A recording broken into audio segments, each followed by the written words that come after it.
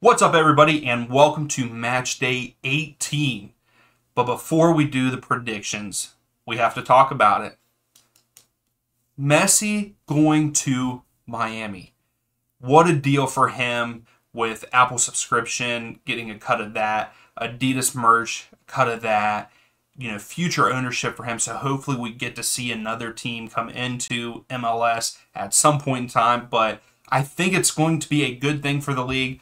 I just hope, the only thing I have against it is I hope that we don't start to get labeled the retirement league again, because I think we're way past that. I think we deserve more than that. I think MLS is going in the right direction on building youth and everything, so I hope that we don't get that. But other than that, I think this is awesome. I can't wait to see him on the field in America. It's going to be fantastic. So that's all I have to say about that. Let's jump into our videos for Match Day 18. First up, we have Atlanta United versus DC United. I will say that Atlanta have not played against LAFC yet. During the recording of this video, I had to do it before that. So that is not going to be in the top, in their last five form. So currently, Atlanta United, they are 1 win, 3 draws, and a loss in their last 5. We don't know what happens with them in LAFC yet. DC United are 2 wins, 2 draws, and a loss in their last 5. These two teams have never drawn against each other in their 14 meetings. I think that's what it is. In their 14 meetings, never have they drawn. So that's going to be a cool one. I don't think that they draw here either, and I think that Atlanta get the job done at home at Mercedes-Benz Stadium. They have drawn 3 in a row before, the LAFC match, and I think that they get the job done at Mercedes-Benz Stadium 2-1 over DC United. So next up, we have CF Montreal versus Minnesota United. Currently, Montreal are 2 wins, a draw, and 2 losses in their last 5, where Minnesota are 1 win, 2 draws, 2 losses in their last 5. These teams have played each other 3 times, and Minnesota have won all 3 of those. The current form for both of these are very inconsistent, and it was a hard one for me. CF Montreal not that great at home, in my opinion, and Minnesota are pretty good away. So I have to go with the away win here. I think that Minnesota United beat CF Montreal 1-0. Moving on, we have Charlotte FC versus Seattle Sounders. Currently, Charlotte are 1 win and 4 losses in their last 5, where Seattle Sounders are 1 win, a draw, and 3 losses in their last 5. Both teams very shaky right now, and it was hard for me to pick this game, and it ended up that I'm just going to go with a draw on this one. I think, though, we see 4 goals, and I think it ends in a 2-2 draw there at Bank of America Stadium. So that takes us to New England Revs against Inter Miami. Currently, the Revs are 3 draws and 2 losses in their last 5 matches. So going from one of the hottest teams in MLS to not such good form. And for Inter Miami, 1 win and 4 losses in their last 5. And with Inter Miami going on the road, I don't think that they're a very good road team. And I think the Revs need some kind of spark, and this is going to be it. I think the Revs win at home 2-0 over Inter Miami. So that takes us to Orlando City versus Colorado Rapids. Currently, Orlando City are 2 wins and 3 draws in their last 5 matches. Colorado Rapids, a draw and 4 losses in their last 5 matches. Colorado are doing awful, in my opinion, and I would like to see them turn it around. I don't like seeing them, there at the bottom of the table. It's not that I really like Colorado, but I don't hate Colorado. I like to see them do well. And then Orlando City, they're doing okay. I think they're in 8th place in the East, and I think, though, they get the job done at Explorer Stadium, and I think that they beat Colorado Rapid 3-1. So next up, we have Toronto FC versus Nashville SC. Currently, Toronto are 1 win, 3 draws, and a loss in their last 5, where Nashville are 4 wins and a loss in their last 5. I think this is going to be a better matchup than what we think.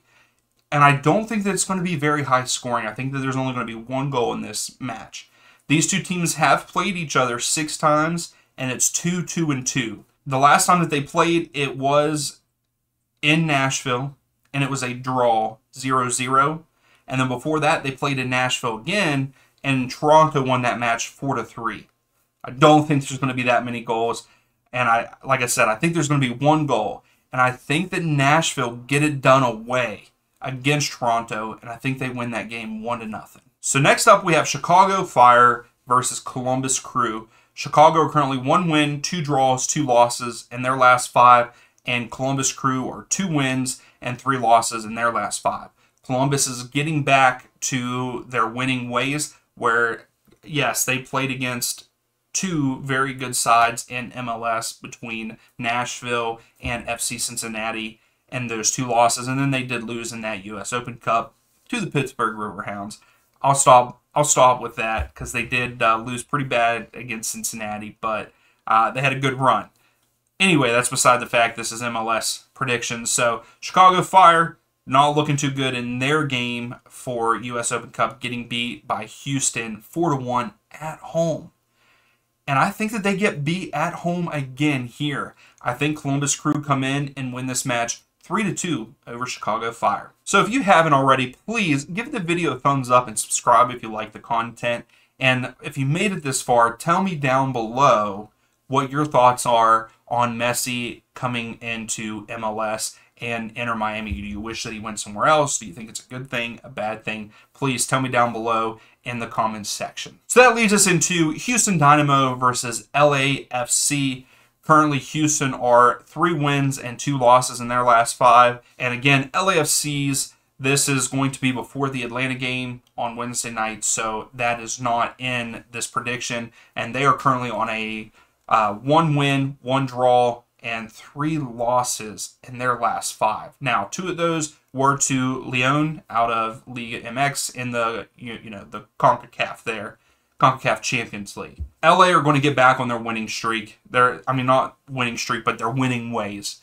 I think that they go into Houston, even though Houston's coming off that 4-1 victory against Chicago in U.S. Open Cup. I think LAFC come in. It's going to be a close one, but I think that they win 2-1 over Houston Dynamo. Now moving on, we have Sporting Kansas City versus Austin FC. I think this is going to be a good matchup to watch.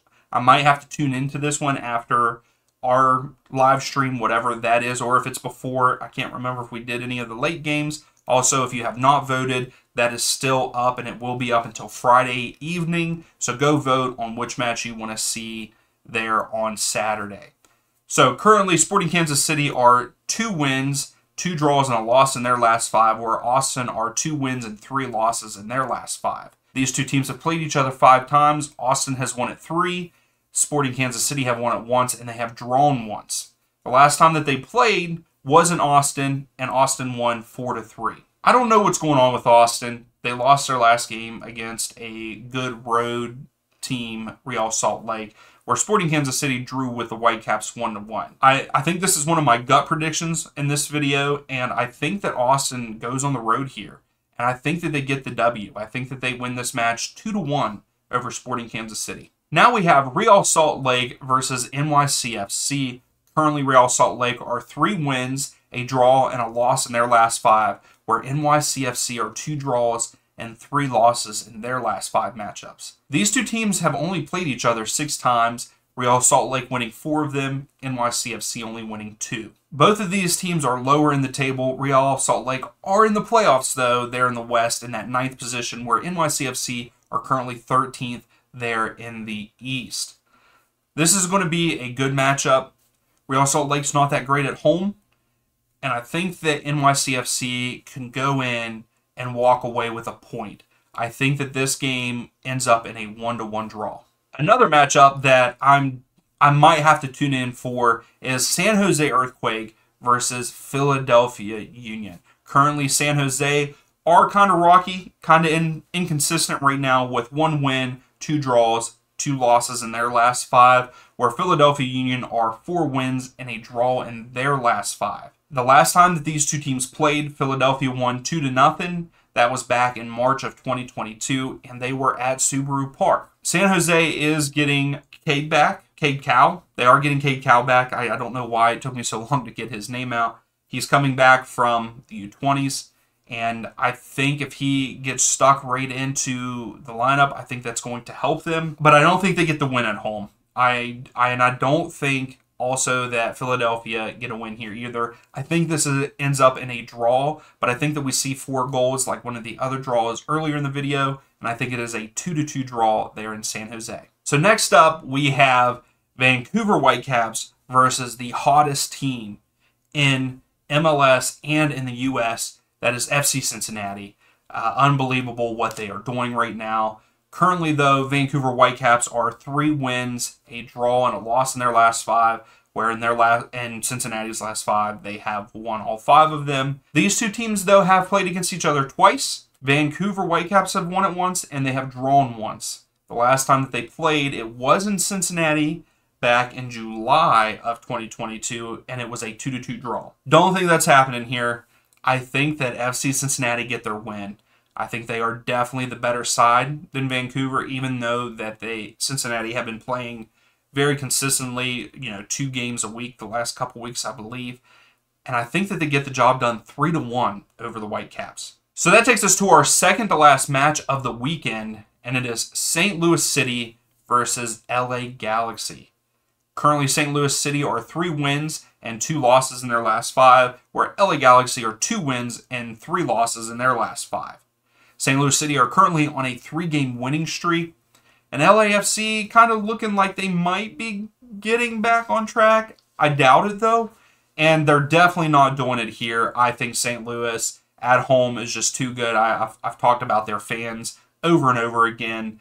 They show up and they show out, and I actually think that St. Louis get the job done 3-0 over the LA Galaxy. Last but not least, we have Portland Timbers versus FC Dallas. Currently, the Timbers are 1 win, 2 draws, 2 losses in their last 5, where FC Dallas are 1 win, 2 draws, and 2 losses in their last 5.